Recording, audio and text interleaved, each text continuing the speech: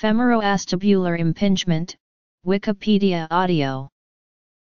Femoroacetabular impingement, or hip impingement syndrome, may affect the hip joint in young and middle-aged adults and occurs when the ball-shaped femoral head rubs abnormally or does not permit a normal range of motion in the acetabular socket. Damage can occur to the articular cartilage, or labral cartilage, or both. Treatment options range from conservative to arthroscopic to open surgery. FAI has been speculated as a cause of premature hip osteoarthritis and is characterized by abnormal contact between the proximal femur and rim of the acetabulum. In most cases, patients present with a deformity in the femoral head, or acetabulum, a poorly positioned femoral acetabular junction, or any or all of the foregoing. A combination of certain factors may predispose to some form of FAI, predominantly, a marginal developmental hip abnormality together with environmental factors such as activities involving recurrent motion of the legs within a supraphysiologic range. 3 types of FAI are recognized. The first involves an excess of bone along the upper surface of the femoral head, known as a chem deformity. The second is due to an excess of growth of the upper lip of the acetabular cup and is known as a pincer deformity. Colloquially, these are referred to as chem and pincer. The third is a combination of the two, generally referred to as mixed. Studies have suggested that chem deformities are more common in the male, while pincer deformities are more common in females.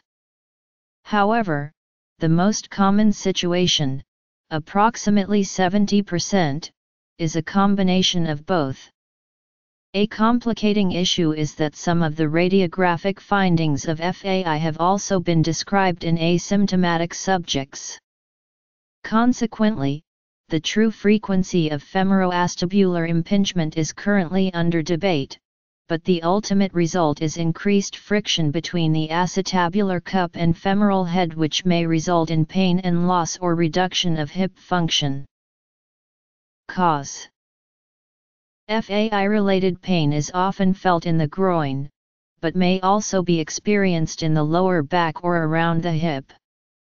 The diagnosis, often with a coexisting labral tear, typically involves physical examination in which the range of motion of the hip is tested. Limited flexibility leads to further examination with X-ray, providing a two-dimensional view of the hip joints. Additional specialized views, such as the Dunn view, may make X-ray more sensitive.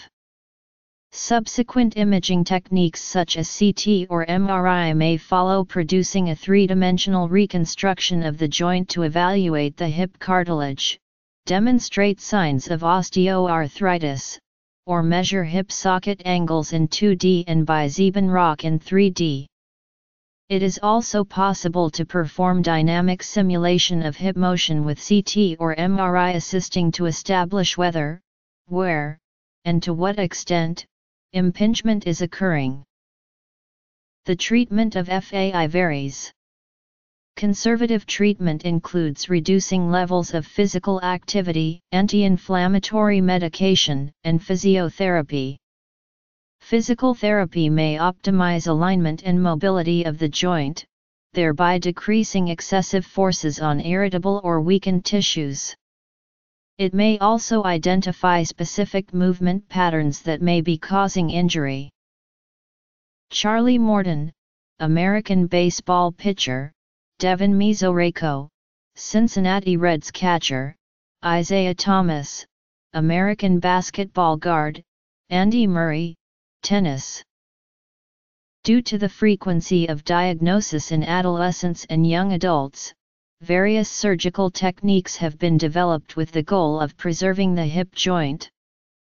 Surgery may be arthroscopic or open, periacetabular, or rotational, osteotomies being two common open surgical techniques employed when an abnormal angle between femur and acetabulum has been demonstrated. These primarily aim to alter the angle of the hip socket in such a way that contact between the acetabulum and femoral head are greatly reduced, allowing a greater range of movement. Femoral sculpting may be performed simultaneously, if required for a better overall shape of the hip joint. It is unclear whether or not these interventions effectively delay or prevent the onset of arthritis. Well-designed, long-term studies evaluating the efficacy of these treatments have not been done.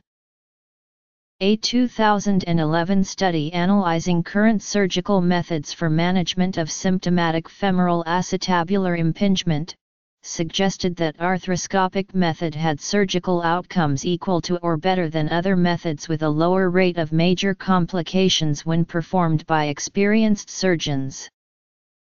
Notable persons who suffered hip impingements. Diagnosis. Treatment. Society.